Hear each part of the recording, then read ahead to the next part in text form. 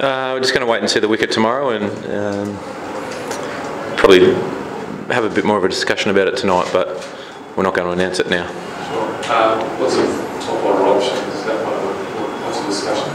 Yeah, there's a few options. We've got obviously myself and Darcy, Usman, Stoyne, who's done it really well through the Big Bash. Alex Carey did it really well in the UAE for that last game that he played there at the top of the order. So yeah, there's plenty to think about, and a few options that we can go with, and a few combinations. So that's something that we'll think about a little bit more over the next few hours. And what's it mean with so many players having played the BBL and a large chunk of it coming into a T20 series? I think it's a good opportunity for guys to continue on that good form. Everyone who's here has played a significant role in their BBL franchises or in the Test series just completed as well. So I think that it's a good opportunity to play some T20 cricket, especially here against India, who are quality in their own conditions, well, everywhere to be fair. But after having a really good stint of T20, it's not often that we get a chance to prepare and have a tournament lead into international games. In the sort of match game out there, yeah. What was it like chatting? What were you guys talking about? We're talking through his surfing injury, how close he was to breaking his neck, and a little bit of cricket stuff, but not a huge amount. It's just great to have legends of the game around again, and he was out there just doing some catching work, some slip practice with Ash Turner. He was a great slipper in his own right, so anything that the guys can learn. I know Alex Carey was chatting to him about batting and specifically top of the order stuff, so I'm not exactly sure what their dialogue's been, but it's just great having legends around again. And last one from me, you've been to India so many times. What about India makes it such a great place to live? I think just the passion of the cricket fans. Everywhere you go, you get treated really well, and I suppose the love that they have for cricket is something that we all have in common, and it's a great place to tour. It's a great place to play. It can be incredibly tough place to play at times, but that's why you love it. You play against the best opposition in their own conditions, which is always tough, but the people here make it very special. And what are you looking to get most out of the series in terms of your World Cup preparations? Yeah, obviously with the two T20s, it's a chance for guys to continue on their Big Bash form. And test themselves against the best in the world in their own conditions. But in terms of the one-day stuff, I think it's a great opportunity for us to keep improving. I think in the series at home against India, we improved a lot from the series before, and there was some great progression made in where we want to be going over the next few months in particular. So it's a great opportunity for us to keep, I suppose, nailing down that pattern that we want to play and the style that we want to play leading into the World Cup. We've still got 10 internationals plus five other practice warm-up games before that first World Cup game. So there's still a fair bit of cricket to go, and as long as we keep tracking in the right direction and give India a really good fight and win this series, it'll be what it's all about. Aaron, you come here from the Big Bash, like you said, and this time the Big Bash was bigger, perhaps not necessarily better. What is your take on the fact that attendance has kind of dwindled in places? Do you think it's the right size, or do you think you need to go back to lesser games? No, I think the amount of games was right. I think 14 games was fine. I think maybe it could have just been a week shorter or something. You can maybe play a few more double head matches, and it's always tough when kids are going back to school and families are preparing for that. So midweek games starting at 7 or 6:30, 6:40. It's going to be tough for families to make it out all the time with kids having school the next day and things like that. So I think 14 is still the right number though. Rob? What about in terms of like getting a mental break between the Big Bash and coming in? Like you spoke after sort of leading the Test team and getting back in the Big Bash, the benefits of just taking a break. Are you confident that all the guys sort of had that chance to reset just a little bit? Yeah, I think the schedule that the Big Bash allowed towards, especially the second half of the tournament, when there was a lot of time between games, I think that's as good a freshen up as you get in the modern game, especially when you're playing all the time. I think I know at our franchise, the Renegades, it was quite a relaxed environment in terms of wasn't a huge amount of meetings, there wasn't a huge amount of commitments for guys outside of training and playing. So it was a chance for them to be able to freshen up and really I suppose, just focus on and be really fresh for the games, rather than being, rather than having to worry about where to be on certain days and extra stuff that comes along with playing cricket at a high level. So I think guys like myself and Pete, Maxi, would have still got a lot of a freshen up during that period, and there was a lot of time spent at home during that time as well, which was nice.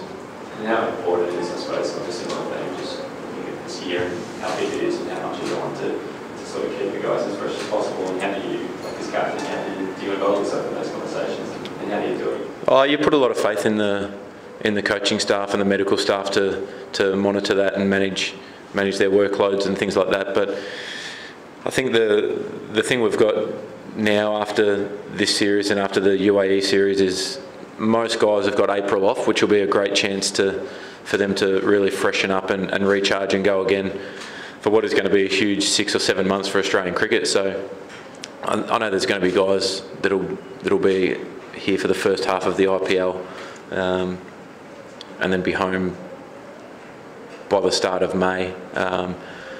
So April will be a really crucial period for guys to be able to take that time off and get away from cricket and really mentally recharge. And just getting back to the open combination, is it the same with the one-day team, or do you have a bit of a clearer idea who you're opening with you in that series?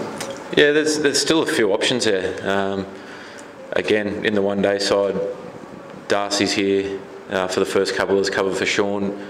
He's been exceptional when he's opened the batting, been obviously prolific in the middle order as well.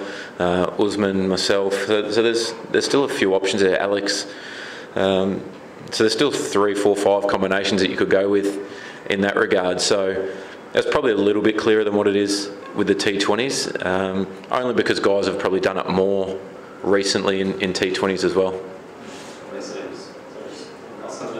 We should just do a one-on-one.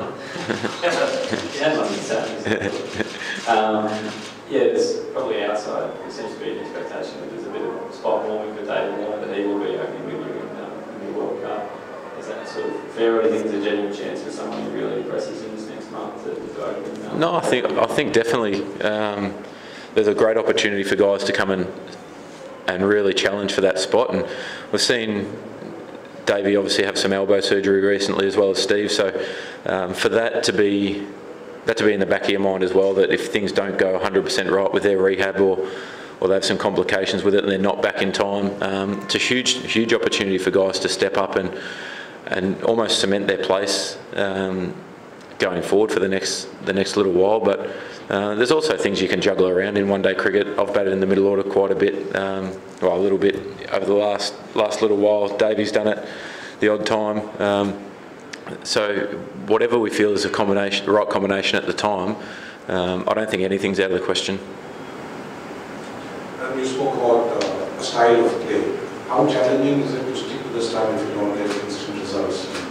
And are you sort of tempted to tinker with the style that you? Yeah, that's a great point. I think at times we've been really committed to a plan and a style and a way that we want to move forward in the one-day game and T20 game, and like you said, you lose, and you lose a bit of confidence in that style. So I think it's really important to make sure you're matching up what is performance related and what is actually on the right track. And if you work back from where you want to be to, I think that you can plan it out a little bit easier, and you understand that guys aren't always going to have their best day every day.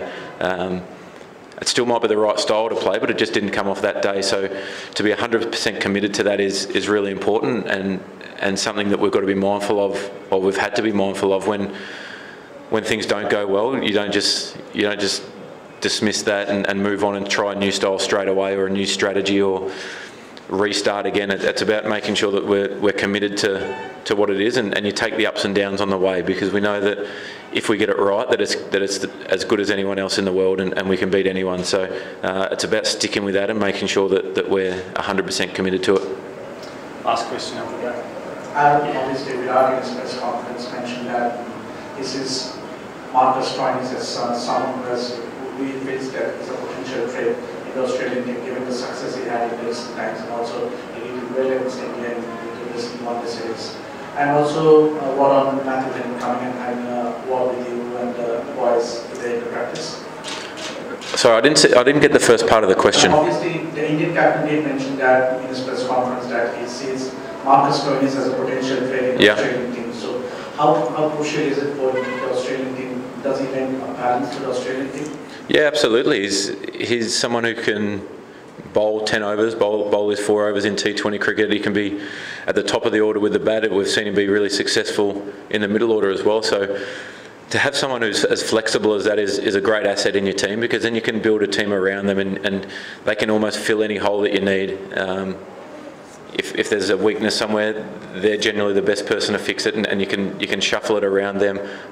With the ball, they provide so much of a chop out for other guys that if it's not someone's day, then they're filling that void and still bowling their overs in their own right. So having an all-rounder like Marcus in your side is so crucial, and you've seen with India, when Hardik Pandya is fit, that it makes the balance of the team so much better. Ben Stokes for England. It's just a huge asset to have a really quality all-rounder who bats and bowls equally as good and can fill a lot of different roles. Yeah, it was great, obviously, to have JL's great mate and a legend of the game come back, and someone who's had so much success here in India as a batsman to get around to this field of boys and have a good chat was great.